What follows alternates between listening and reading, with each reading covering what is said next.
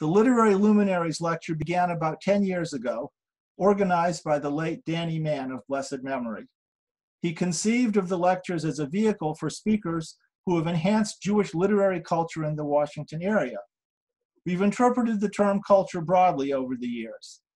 Past speakers have included scholars such as Peggy Pearlstein, then head of the Hebraic section of the Library of Congress, the founders of Carben Publishing, the then editors of the Washington Jewish Week. 2 years ago, we heard from cookbook author and Jewish food scholar Joan Nathan, and last year, Professor Meital Or of Georgetown University spoke on the Jewish other in Israeli Arab literature. This year's lecture also focuses on Israel. Professor Brenner will draw on his recent book to discuss the changing idea of a Jewish state from Herzl to Netanyahu. The topic could hardly be more timely. Michael Brenner is the Seymour and Lillian Abensohn Chair in Israel Studies and Director of American University's Center for Israel Studies, and serves as Professor of Jewish History and Culture at the Ludwig Maximilian University of Munich. He received his PhD at Columbia University and taught previously at Indiana and Brandeis Universities. I wish I had the time to detail at least some of his additional academic and scholarly accomplishments and service, but I think it best just to thank Professor Brenner again for joining us and invite him to begin. Professor Brenner. Thank you.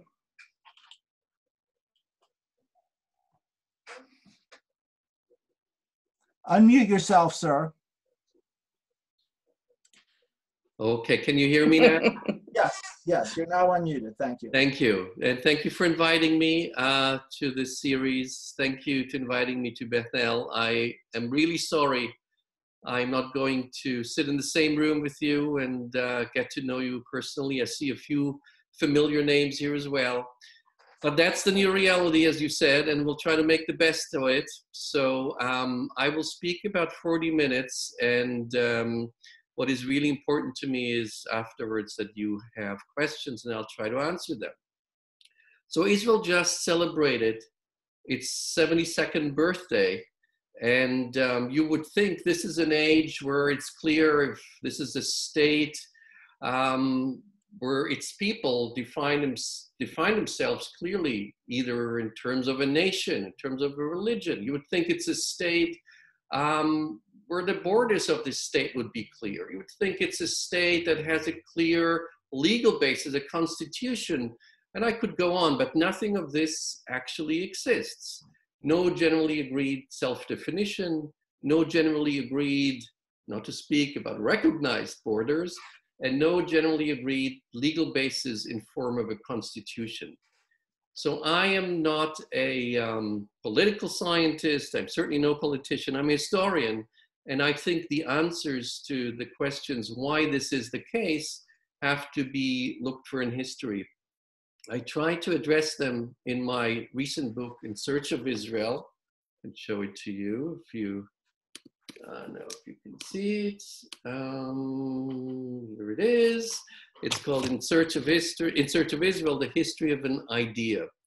And let me start with the figure where the book starts as well, and it's a pretty obvious person to start with. I started about 120 years ago in Vienna with Theodor Herzl, the founder of,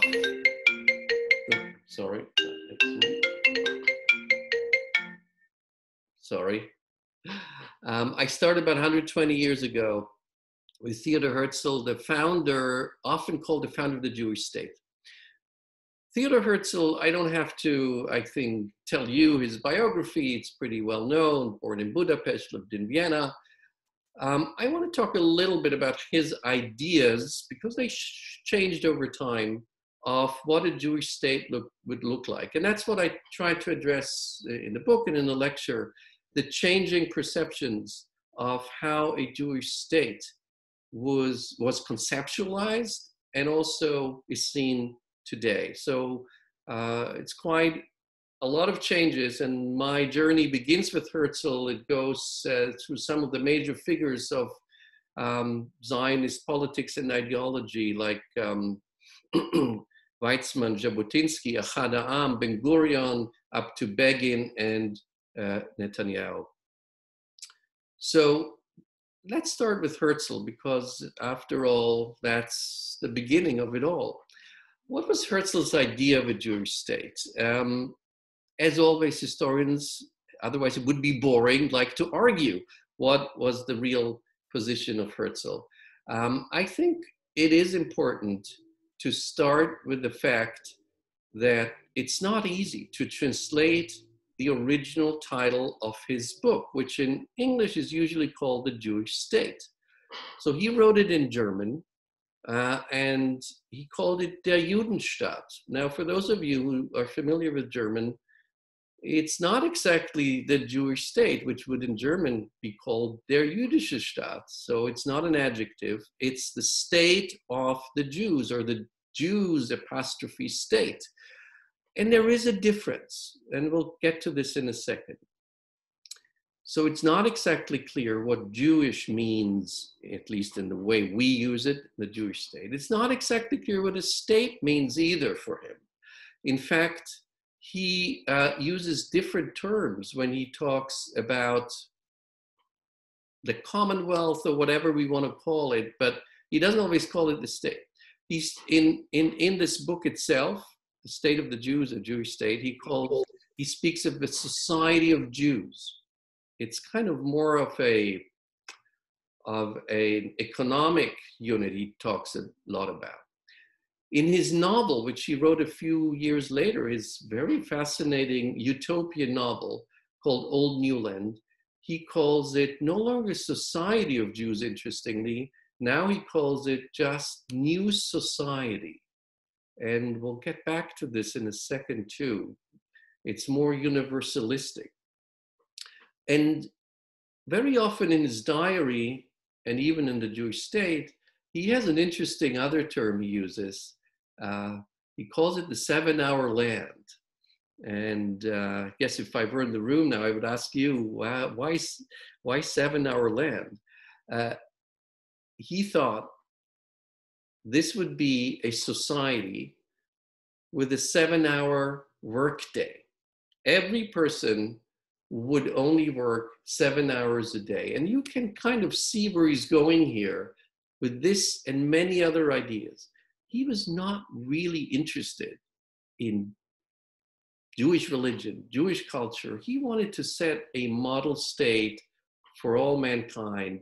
But of course, it was Jews who were the pioneers, who would pioneer such a state.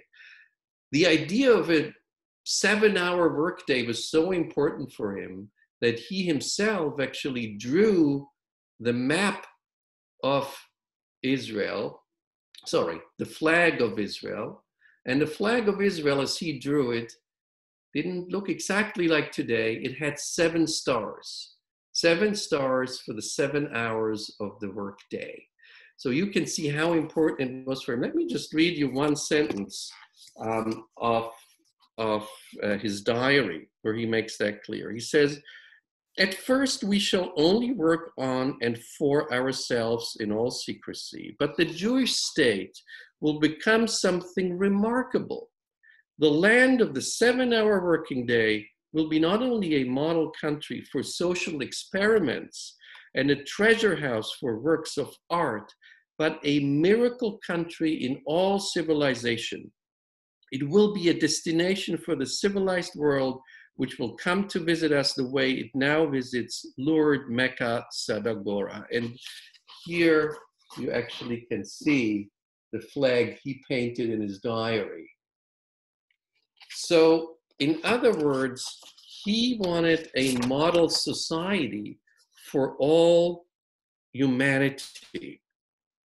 And there are many more examples about how he sees this state as a model for the liberation of all people who are suppressed, including the Black people in the United States. He says this explicitly. Of course, he doesn't he calls them a different term, but it's exactly what he says, but other suppressed minorities as well. By the way, he wasn't like super progressive in every way, but he believed in reforms and including that women should be able to vote like in the Zionist Congresses. At a time, first Zionist Congress, 1897, where women did not have voting rights anywhere in the world, I think, besides New Zealand. So here we actually see, I would say, where he was going. He was interested in creating a model society, a society which takes the best out of Europe, because he believed European civilization is the superior civilization. And another text, he describes how he would build a country, a society, where you would have English boarding schools, French opera houses, and of course, Viennese coffee houses. So the best of Europe. He could not, it's not true, by the way, that he did not think there were people living there. He was well aware there were Arabs living there. He, by the way, only visited once in 1898 to meet the German emperor in Palestine, but he was aware there were people living there. He just was not able to imagine that the Arab Palestinian population would not welcome civilization, European culture, improvement, agricultural progress, and so on. In that way, he was really part of a European spirit. He also did not, as you might know, did not believe Hebrew would be revived as a spoken language. He believed it would be German, but also French and English and Italian. The European languages would be introduced, mainly, of course, German, he thought. So in some ways, his concept of what he called the new society, first the Society of Jews in his book, The Jewish State of 1896, and then 6 years later in his novel, when he was writing his novel, Old New Land, he called it the New Society. Then it became even more universalistic. And one of the people who are the main protagonists and one of the heroes in Old New Land is actually a Protestant Prussian nobleman. And then he asks, can I be part of this new society? And he gets the answer from the then new elected president of the society, of course, we don't have any boundaries of religion. The only people who are not allowed to be a member of this new society are the fanatics who exclude others. And who is the main fanatic in Old New Land? It's an Orthodox rabbi who doesn't want to have the Arabs equal rights, doesn't want to grant them equal rights. So in a way, Herzl's vision was quite liberal, but also coming from a self-conceived upper position of a European. It was also probably not wrong to say a bit naive. He had critics during his own time who thought a Jewish state would be, or a Jewish society, and state is still very much a term in flux, would be something very different.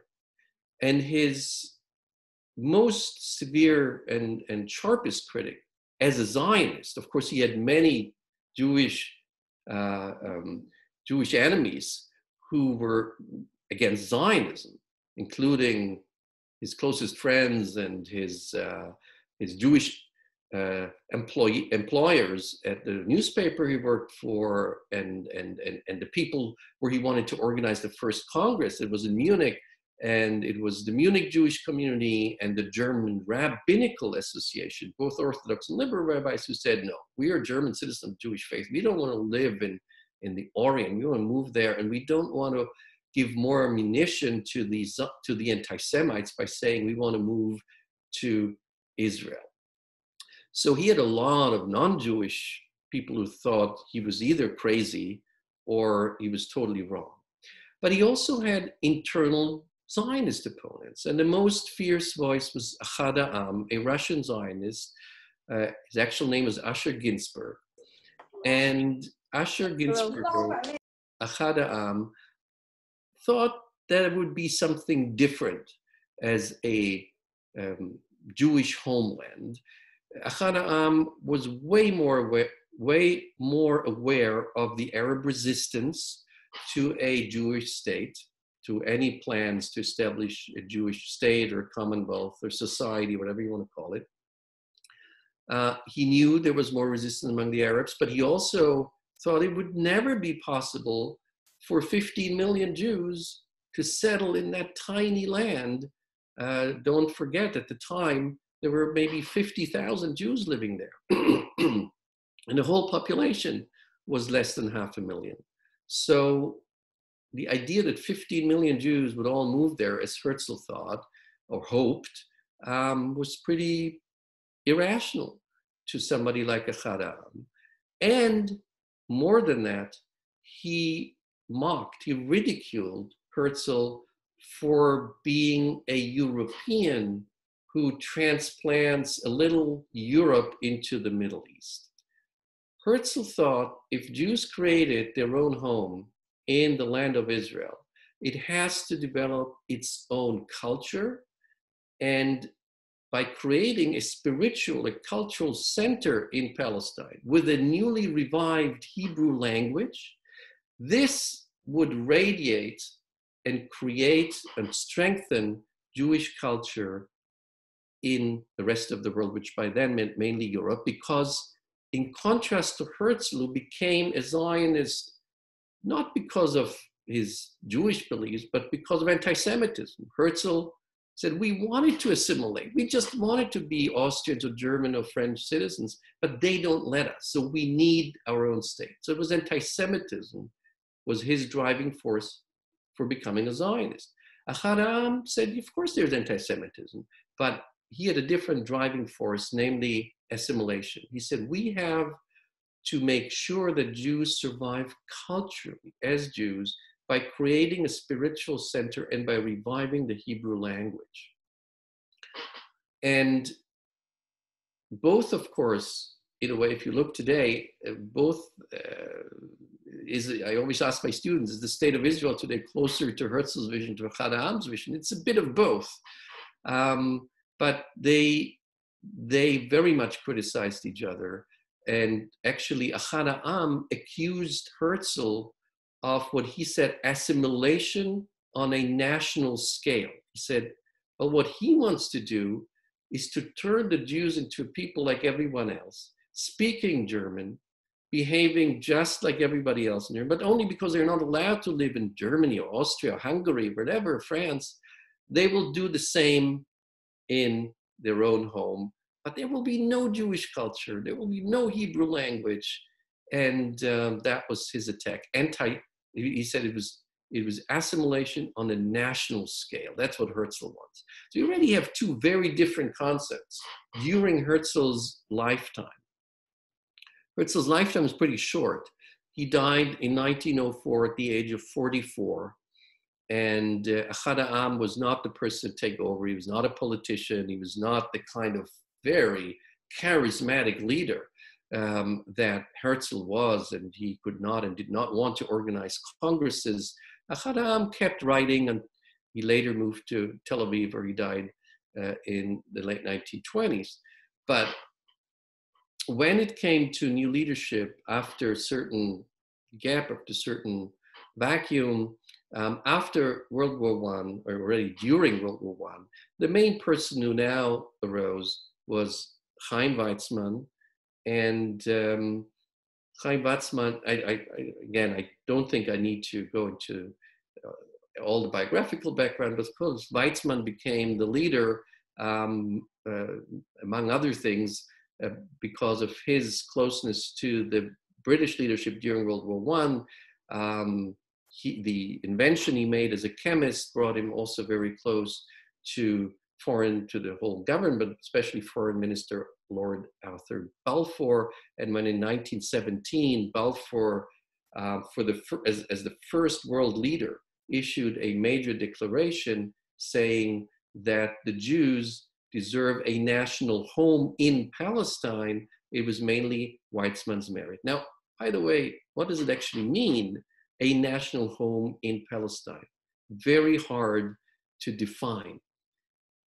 A national home, it's not a legal term. It doesn't say state. It doesn't say it will be a Jewish state. certainly not called Israel. It says in Palestine. What the borders is very vague. It's left very open, but still it was a major progress, a major success that now the leading nation and the nation who began to control Palestine, taking it over from the Turkish Ottoman Empire, would promise the Jews something, some kind of sovereignty in Palestine. Weizmann was he was a major diplomat. He arranged for many of his successes were arranged behind the stages. Of course, he was also a politician who appealed to the masses, but his main talent was his diplomacy. He was quite successful, especially during and after World War I.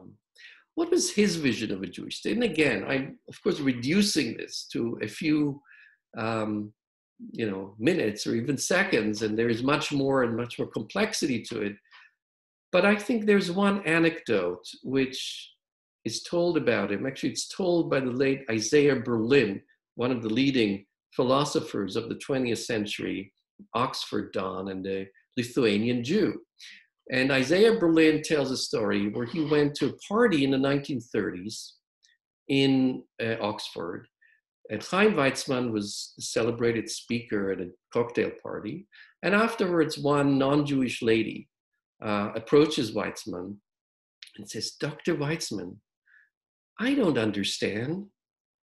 You Jews, you are the most talented people in the world. You've brought so many, starting from the prophets to Nobel Prize winners today, your intellectual capacity, and you telling us you want a state like any other state, like Albania?" And then Berlin tells us, he says, Weizmann's head was lit up like a light bulb. And he said, "Yes, we want to be Albania." So what is behind this story? We want to just be a state like any other state. After hundreds, maybe thousands of years, where Jews were singled out, as by the anti-Semites as the main targets, but also by others who idealized Jews as the people of Jesus or the people of the Bible. We just want to be left in peace. We want to be like everybody else. And I argue in my book that this tension between, on the one hand, creating a model state for all humanity, as Herzl said it, being a light unto the nations, again, of course, a biblical idea, creating a model society on the one hand, and just being a state like any other state. This is an idea, this is an internal contradiction of the Zionist movement that would always stay with it. What kind of society do we want? Do we want to be better? Do we want to really set this model? Or do we have enough of this? We just want to be like Albania. This was something which we will see for a long time. And David Ben-Gurion struggled with that in many of his writings and speeches. And let me also read something he said, actually, in the government yearbook in the 1950s. He's asked to explain what the Jewish state is about. And he says, "Two basic aspirations underlie all our work in this country: to be like all other nations and to be different from all the nations. These two aspirations are apparently contradictory, but in fact, they are complementary and interdependent.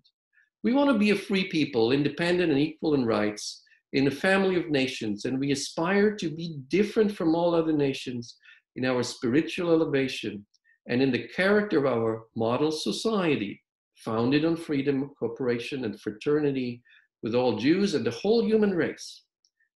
And so on and so on. And then he writes, for example, he says, "The establishment of Israel in our time is different from the establishment of any other country in the modern period. More than that, the struggle of the Jewish people is unique in the history of mankind. And therefore," he says, "in contrast to all laws of logic and reality, without any example in the history of mankind. So there is the struggle. What should this Jewish state be? And of course, this is only one of the issues the Zionists have to solve. A state like any other, a model state, a light unto the nations. How should it cooperate with the people who live there, the Arab population? And again, we've seen some differences between the two early figures, Herzl and Ahad Ha'am. Let me bring in another figure who became the main antagonist within the Zionist movement to Chaim Weizmann, and that was Vladimir or Ze'ev Jabotinsky, the founder of revisionist, right-wing, more nationalist Zionism. And Jabotinsky, again, like Ahad Ha'am accused Herzl of naivete, he would do the same with Weizmann. He said, you know, Weizmann, you mean well, but don't trust the British. Don't trust we can rely on them. We have to take it into our own hands. And we have to realize the Arabs will never accept the fact that we want to establish a Jewish state. So he had a much more, I would say, confrontational course against both the British and the Arabs living there. But in the end, and I think this is interesting and often forgotten, in the end, Jabotinsky envisioned a society. Again, was it a Jewish state? Not so sure. Where both would live along each other within one state and with equal rights. And let me read to you from Jabotinsky's, oh, no, I lost it, sorry. From Jabotinsky's last book, hope I find it right now because it is quite fascinating. Here it is. Jabotinsky died in 1940, and in the same year, his last book about the Jews and the war came out. And in this book, which was actually published under two different titles in England and America, one is The Jewish War Front, the other is The War on the Jew, he quotes from a draft constitution that his own party, the revisionists, had made, and how they envisioned a Jewish state, which in fact, if we look at it closely, is not really a Jewish state. It's a binational Jewish-Arab state. Of course, it's a much bigger state on both sides of the Jordan, including today's Jordan. So he says the following. In every cabinet where the prime minister is a Jew, the vice premiership shall be offered to an Arab, and vice versa, which I found very interesting because that means that the prime minister could be an Arab and then a Jew is the vice prime minister. Proportional sharing by Jews and Arabs, both in the charges and in the benefits of the state, shall be the rule with regard to parliamentary elections, civil and military service, and budgetary grants. Both Hebrew and Arabic shall be used with equal legal effect in parliament, in the schools, and in general before any office or organ of the state. The Jewish and the Arab ethno-communities shall be recognized as autonomous public bodies of equal status before the law. Each ethno-community shall elect its national diet, its parliament, with the rights to issue ordinances and levy taxes within the limits of its autonomy, and to appoint a national executive responsible before the diet. So we have kind of a roof government, but then you have two different parliaments within the state where they all, basically each community deals with their own rights. And where does that come from? It comes from the background where he grew up in the Russian Empire, which just as the neighboring Austro-Hungarian Empire, both were not nation states. They granted more or less autonomy to the different peoples who lived there. And that was the idea Jabotinsky had grown up with and had internalized. And he knew it was very important for Jews, especially in the Austro-Hungarian Empire, to have this autonomy. And he said, you know, Jews and Arabs should have these autonomies in a Jewish state. And I think this is something which every Likud politician today should read. You should read what Jabotinsky had to say. There are politicians within the party which became the successor of Jabotinsky's revisionists, who do follow this politics, especially Israel's president, Rivlin, who is this kind of old school Likudnik, who I think cares very much. I'm trying to turn him off, but he won't go off. Sorry. So he tries very much to give autonomy or equal rights to Arab citizens. We'll come back. I have a few more minutes and I'll come to an end. Let me mention maybe the last person before we come to today. And that's, of course, I would say Menachem Begin, who then became the first prime minister of Israel from the right wing, from now the Likud party, before that Herut and revisionist party. And Begin still also had some, I mean, obviously his politics was very different from the ones before. But he already became prime minister in a different Israel than the one Ben-Gurion was prime minister, than the one Levi Eshkol, Golda Meir, or in the first term, Yitzhak Rabin were prime ministers. Of course, in 1967, Israel became a different Israel. I would call it a second founding of Israel, with the Six-Day War, with the expansion of territory, but also with the gradual growth of religious thought, not only at the margins of society, but at the very core of society. And not the kind of religious thought the old Mafdal, the old National Religious Party in the 50s and 60s, which went together with the left, had internalized, but the thought of the new right of the settler movement, which now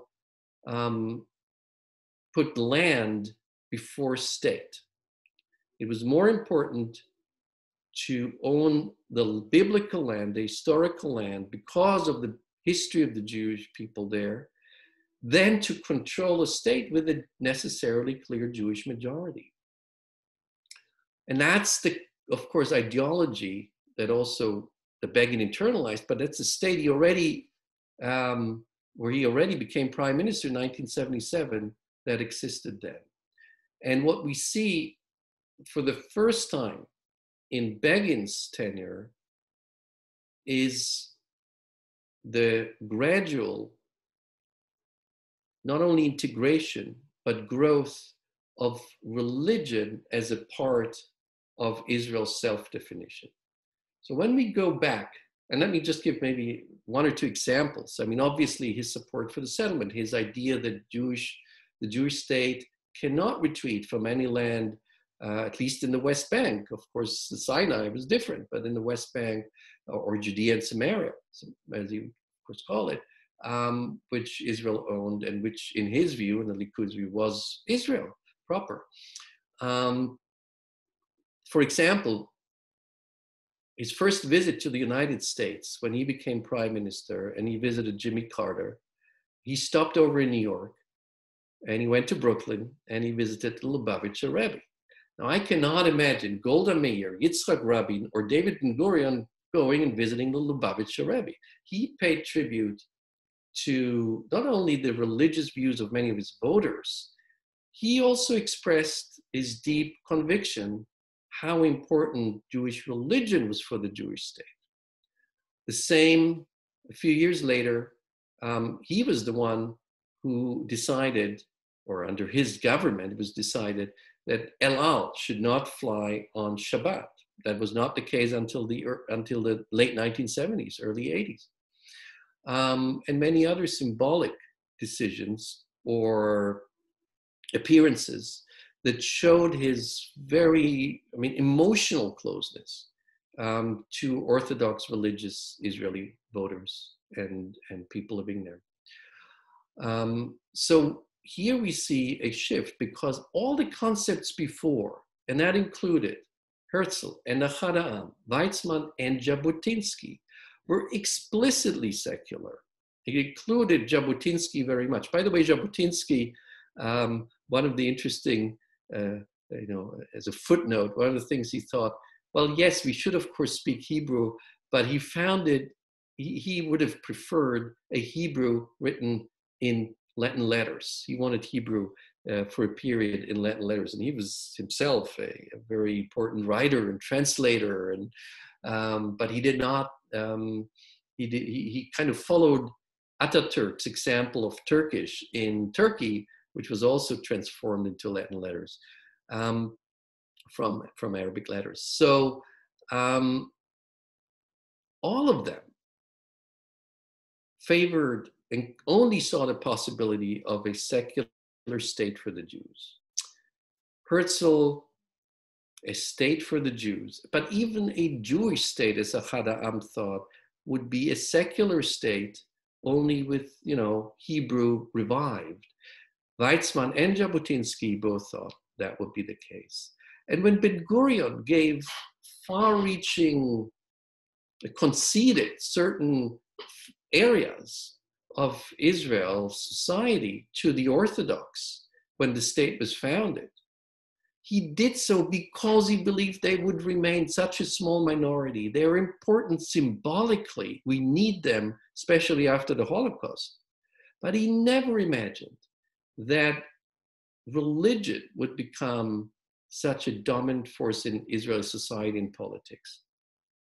And my last chapter in the book actually deals with today's society, and one of the issues is the growth of religion in society, the growth of religious politics in society. And I think one of the most important public speeches given in Israel in the last few years was a speech given by President Rivlin, who is more from the right, not from the left, but he called it the 4 tribes of Israel. Not exactly tribes, but he talked about 4 segments of Israeli society who would be in their own world for most of their lives. Family, school, the people whom they married with, and their professional environment. And he talked about the 4 school systems, basically: secular Jewish, religious, national religious Jewish, Haredi, meaning ultra-Orthodox Jewish, and Arab Israelis. These are the 4 major school systems. And he said there is an interesting development, which many people in the bubble, like Tel Aviv, don't even notice. And certainly many Jews outside Israel don't notice. He said it was very clear for the first decades of Israel. That's how the state defined itself. The vast majority of the vast majority of Israelis went to secular Jewish schools. And then there were the others. And he said now, and the speech was given 4 years ago or 5 years ago, now for the first time, statistics show that the majority of first graders in Israel do not go anymore to a secular Jewish school. The majority go to a national religious, Haredi, or Arab school.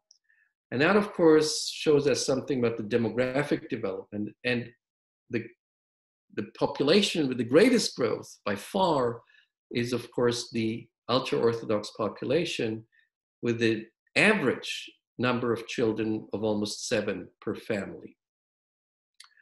So it is a rapidly changing society.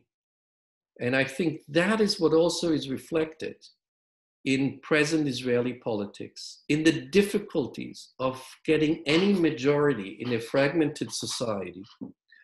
And if you look at Netanyahu, over the many years he's been prime minister, and in terms of building this coalition, it's very interesting that he has declared more and more in the last years, much more than in the 90s or even the early period of his second term, that he would only go with the religious parties, with the ultra-Orthodox parties, because he recognizes this is where society is shifting towards. And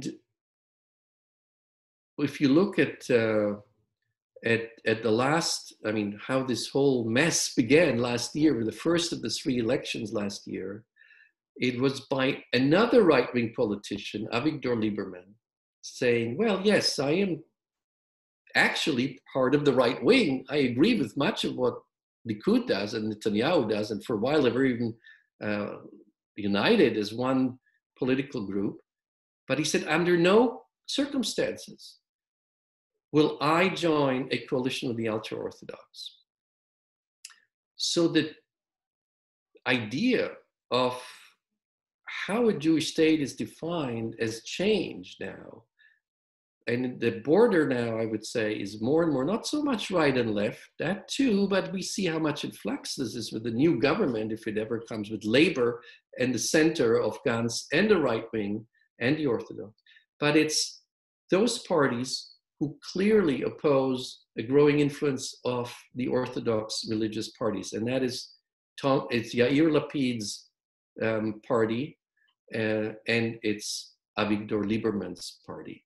Those party, one center left, the other right, are the ones who would oppose any government with the ultra-Orthodox. So I just try to give you a few impressions how this whole idea changed. And of course, we could conclude with the nation, with the law of Israel as a nation state, which kind of not only redefined, but defined what it means to be a Jewish state. Certainly, to some extent, at the expense of the Arab minority of Israel. We could conclude it with the plans of annexation of the Jordan Valley of this government, of the coming government, and the Trump, the support, of course, of the Trump administration, and saying, well, the borders are in flux, the definition is in flux, and of course, the idea of Israel should be a secular or a religious state is very much in flux. But in my view, the foundations to many of these problems are very deep, embedded in over 100 years of Zionist history. They are embedded, of course, in questions going even back much longer, namely in the very difficult question, what are the Jews? But that would take another few hours to discuss, so I'd be happy to answer some of your questions. This is Jonathan Levy. Professor Brenner, thank you very much for an interesting and stimulating lecture. I will invite those who wish to ask questions to notify me through the chat function, and I will call upon you and ask you to unmute and ask your own question. At the moment, there's one question in the queue, so I'm going to give people a few minutes, a moment to add to that queue and take the prerogative of asking the first question myself. And it really goes back to what you were sketching about the earliest days of Zionism, when there seemed to be really an idea of a binational state, or what today might even be called the one-state solution, was a real possibility. And I was struck today in the Times of Israel, there was an interview with A.B. Yehoshua, who I think would be considered on the left, although I think you're correct to suggest that some of these things don't break down left or right anymore. Anyway, he came out in favor of the idea of a one-state solution. So I wonder if you could just sort of comment on how you see political views evolving in Israel, and to what extent there is actually some growing acceptance of the idea of a one-state solution. Yes, thank you. I read that interview too. And Aleph Beit Yehoshua, as always, of course, likes to come out also provocative.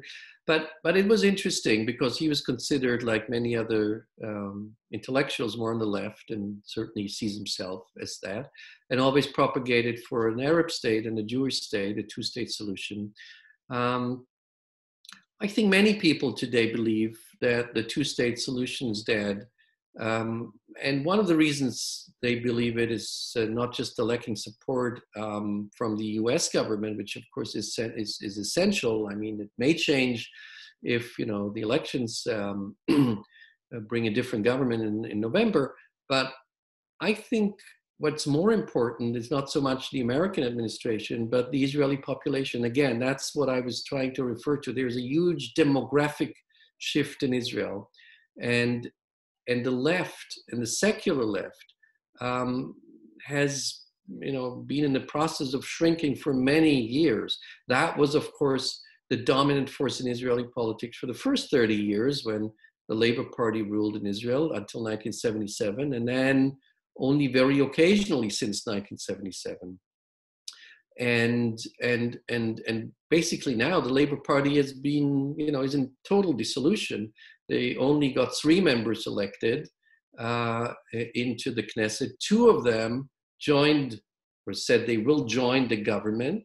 And the third one, she said, well, she won't. So there was one person kind of left as the single voice of the Labour Party, who would be outside the new, more right-center government.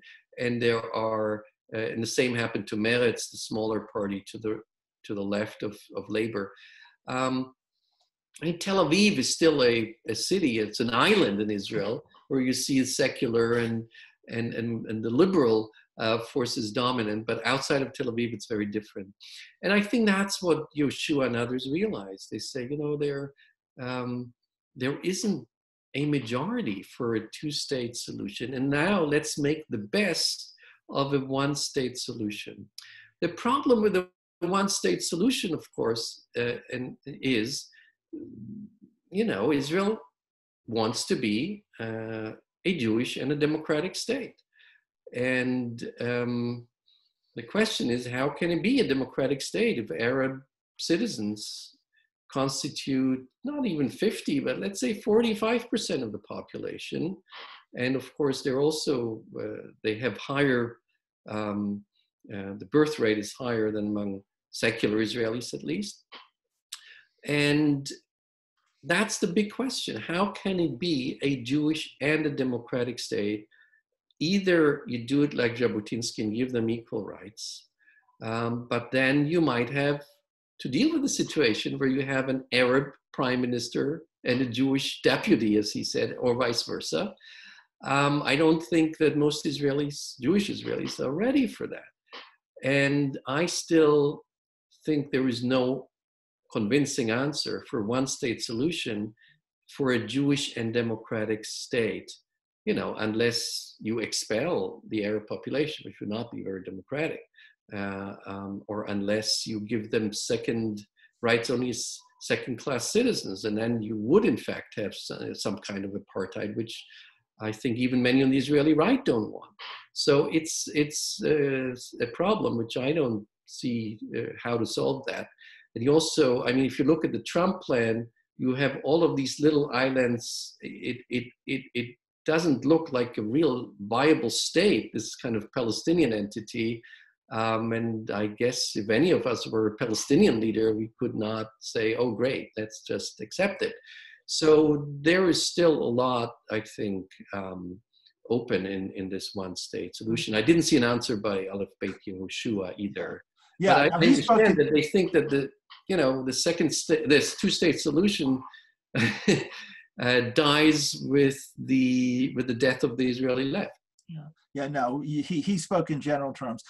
So the next question in the queue comes from Jonathan Simon, and I will invite him to unmute himself and ask the question himself. Okay, this is a technical question which might have implications for long-term 1-state solution. The question is the current Haredi portion of society, which you said has a larger birth rate than the rest, economically self-sustaining? By which I mean producing wealth for the country and or paying taxes to support whatever services they get? Yeah, that's a very important question. Right now, no. Right now, they, of course, live from many benefits the state gives them, but they're also willing to live at a much lower level than most of middle-class Israelis. It is by far the poorest population. And by the way, I think this question is very important. I think, in my view, it's way more important than military, the obligation to serve in the military, which of course is also a big political question, but the military can survive without them. If the ultra-Orthodox population grows, as is predicted, to 20, maybe 25% of the overall population, it's a big economic problem, because right now Israel, at least until the Corona crisis, Israel's been doing very well economically. The startup nation. I mean, Israel has been as a big success story. Herzl would have loved that. But if you look closely, the gap has also grown enormously. Israel was I'm sure there were some of you who lived in Israel in like the 60s, 70s, 80s. It was a society which was way more equal than many other societies in the West. Today, it's one of the largest gaps between rich and poor. And one of the reasons is indeed the poverty, extreme poverty to some degree, of the ultra-Orthodox population. And that is going to be a problem for Israel. And the second one is the extreme low level of general education. And that, of course, is related. Israel's education system, if you look at it in the secular system, is actually pretty good. That explains why many Israelis are so innovative and so on. But if you look at the Haredi school system, of course, it's mainly religious Orthodox education. It's one of the worst worldwide if you only take this system in terms of general education. So there's a huge gap in education and in the economy. Thank you. So I have two additional questions in the queue, both of which are interesting and important in their own way. And at a minimum, I hope we can get through the two, and then we'll see if there's time left afterwards. So I'll invite the personage known as English Now Baltimore to ask his or her question, and then we're going to move to Deborah Miller's question.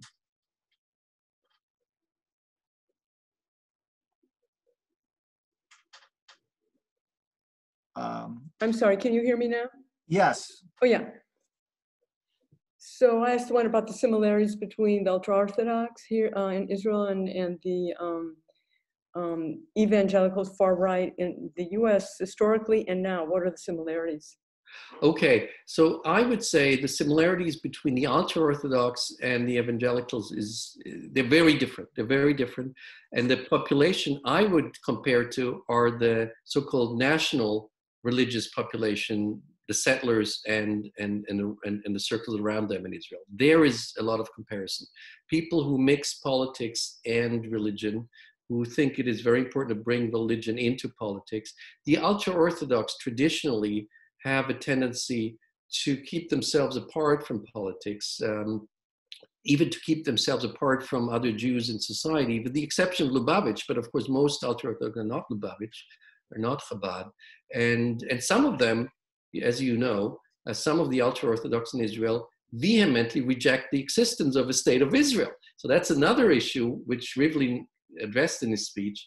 Both the Haredi population and the Arab population, which are growing parts of the Jewish society, of the Israeli society, are non-Zionists. The ultra-Orthodox, they accommodate, some of them do accommodate living in a Jewish state because they get a lot of benefits. But there are extremists among them who every independent state of Israel go in Mea Shearim, burn Israeli flags, and there are even graffiti, which you might have seen all over, which have the Star of David, the Israeli flag, equals the swastika. I mean, it's terrible.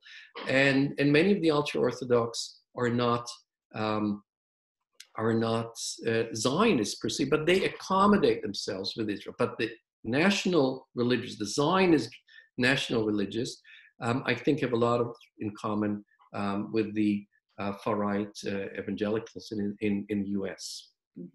Thanks very much. So now I'm going to invite in a moment Deborah Miller to unmute herself and ask her question. And I'll just note for everyone's reference, including that of Professor Brenner, that someone else has sort of added a brief comment on her question regarding the use of the term racist. So I will invite people to read that comment and keep it in mind as Professor Brenner addresses the question from Deborah Miller.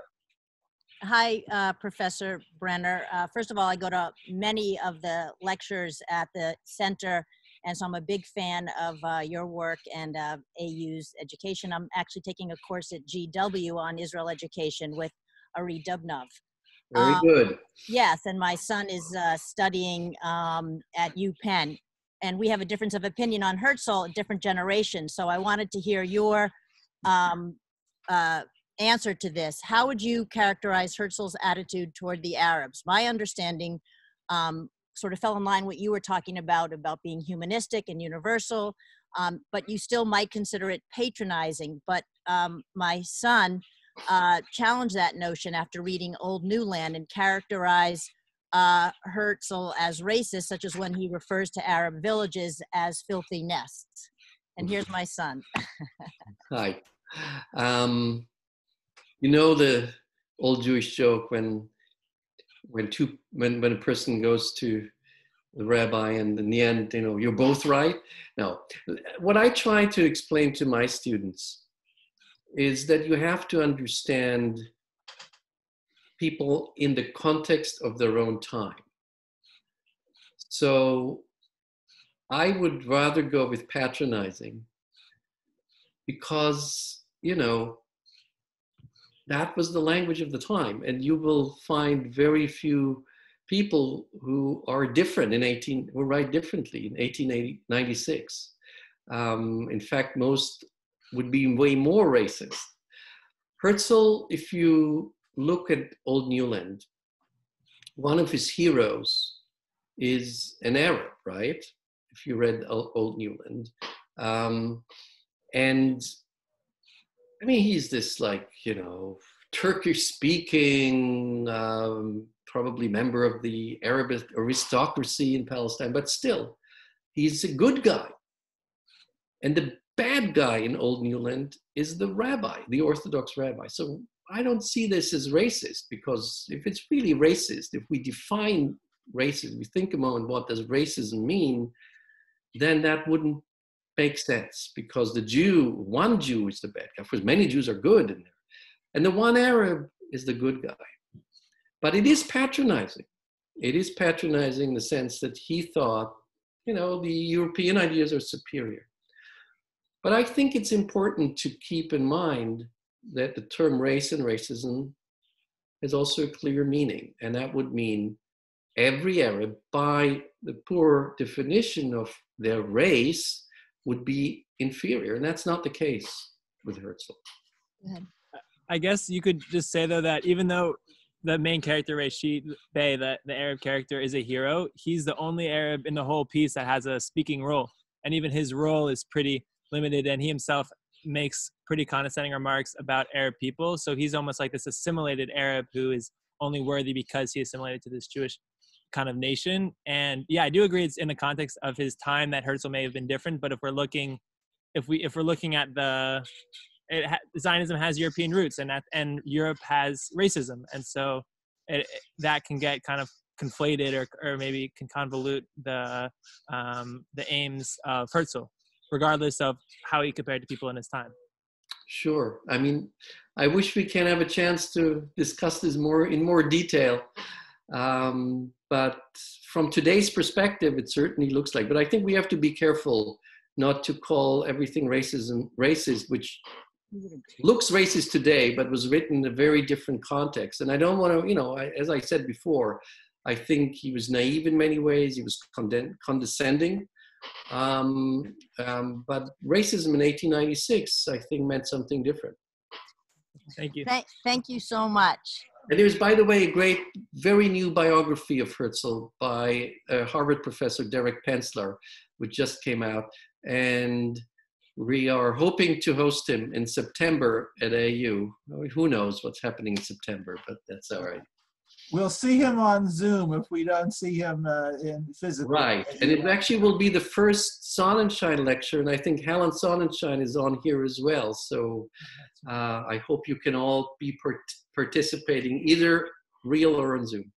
So I've been deputized to ask, actually all of a sudden a couple more questions have come up here. Well, one of them is well, they're to everyone, so you can see one of them is a commentary on the roots of Zionism, tracing it back to the Bible, to the Hebrew Bible, rather than to Europe. Then iPad has asked everyone, or has shared with everyone, question regarding incitement and calls for exclusion of the Arabs. And then I've been deputized to ask a question, and I hope you'll give us a few more minutes of your time. Professor. I'm fine, yes. Okay, so Ed and Shelley have requested me to present, if time permits. Do you see the COVID-19 crisis having any impact going forward? For example, greater Arab-Israeli cooperation, or is this purely transitional? So with respect to all questioners, I think that the COVID question is one that can be handled in a relatively compact way.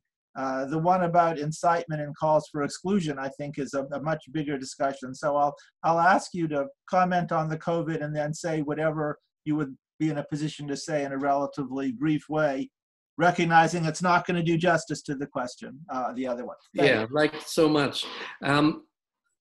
Let me actually refer to, so at AU, at our Center for Israel Studies, and I invite all of you, by the way, if you are not yet on our list, we were the first Center for Israel Studies in the US, inaugurated by Shimon Peres over 20 years ago. And I think we're still very active, probably, if not the most active, one of the most active centers. And we try to bring a lot of different points of view, a lot of different, not only politics and history, but also art and theater and all aspects of Israeli culture and business. So we just had a Zoom series at our center, and the last speaker was Fania Oz-Salzberger, a historian from Haifa and also the daughter of the late Amos Oz. And she was also asked this question, and I think she gave an answer that I would paraphrase here. It showed, interestingly enough, the two segments of Israeli population, which are so much in the focus now, which I also talked about, the ultra-Orthodox and the Arabs in different light. The ultra-Orthodox, for many reasons, just like in Brooklyn, also in Bnei Brak or in Mea Shearim in Jerusalem, unfortunately, that's where most of the COVID victims were found, partially because they didn't follow, or many of them, I wouldn't say they, many of them didn't follow all the rules as soon as they should have done, and so on. And it has to do with a lot of factors, who they are and how they see their place in society. But that was one of the major communities affected by COVID-19. And then she said, with the Arab population, we see something different, very interesting, because way over proportional members of the Arab Israelis are working the health service as doctors. Many Israeli Arabs are doctors in Israeli hospitals and nurses and other health workers. So they were seen, and they saw themselves also as becoming really integral part of this healing process in Israel. Now, this is a very optimistic view, and with respect to integrating the Arabs through this crisis. I do not know how much of this will remain once this is over. But right now, I think many Israelis are confronted with the fact that many Jewish Israelis are confronted with the fact that many Arab Israelis are very much involved in helping Israeli society, no matter Jews or Arabs, to get out of this. Do you want to take a quick stab at the incitement, or should we leave that for another time? I'm sorry, what was that? A last-minute question. How do you see the constant incitement and calls for exclusion of the Arabs? I'm not sure how that can be taken care of briefly, and I'm not trying to slight the questioner who goes by the name iPad, but we're pushing up against our time. Right. I mean, it demands, of course, a lot of time, this answer, but I think it's a sad development if we want to consider, Israel as a more progressive Western and liberal society. But it's a development, unfortunately, so much in sync with the rest of the world here in the US and in Europe as well, where democracies are struggling to fight for, I would say, democratic values which view all of its citizens equally. And we see this in Israel as well. Of course, the reasons in Israel may be different than in this country or in Europe. There has been a long history of, Arab resistance to the idea of of Israeli existence, of the existence of a Jewish state. And you might argue, of course, it's also understandable from their point of view, but that didn't help to help the understanding of many Israelis that both should be treated equal. But no matter how we want to see it, even in Israel proper now, in the Israel without the occupied territories, or whatever you want to call them, there are over 20% of Israeli citizens who are Arabs, and many of them call themselves Palestinian Israelis now. And I think as it behooves a democratic state, they should be treated equal. I think it is not conceivable forever that no Arab party would be invited to be part of a coalition government in Israel. I think Jabotinsky would have actually seen this different as today's leaders of the right wing. And it actually may be the fact that even in this coming government, which has a lot of critics, there is rumor that there will be a first Arab minister appointed. But that's a first step in a very long process. Well, Professor Brenner, thank you very much, not only for an interesting and stimulating lecture, but for cogent answers to quite a diverse range of questions. We appreciate it. Just a reminder, this is the book, In Search of Israel, The History of an Idea, published by Princeton University Press. I've been asked by the Beth-El Library Committee to remind everyone, but particularly members of Beth-El, that the book will be physically available in our library once we open up again. But there's nothing that says that you can't support an independent local bookstore by acquiring your own copy. Anyway, I think we're going to close out now. Let's all express, you can unmute yourself for the purposes of expressing your appreciation to Professor Brenner by clapping or whatever you want to do. Thank you so much. Very good. Thank you very much. Pleasure, and I hope to see you all at some point at American University. Well, you've got a great program, and I'm sure you will. Yay, Thank you. Thank you very much. Yay, you. Okay. Goodbye, everyone. Goodbye. Bye. Bye. I'm not quite done. Bye. Thank you. Okay. Thank you, John. Hi, Andrea. Everybody. Thanks, Jonathan, for arranging this. Glad that it all worked out smoothly in the end. Well, that's Thank you very much. Marcus, Miss Marcus. Marcus, the lady who's the Burkos friend, I know. moved also to Ingleside. Okay, I'm going to close off the recording now.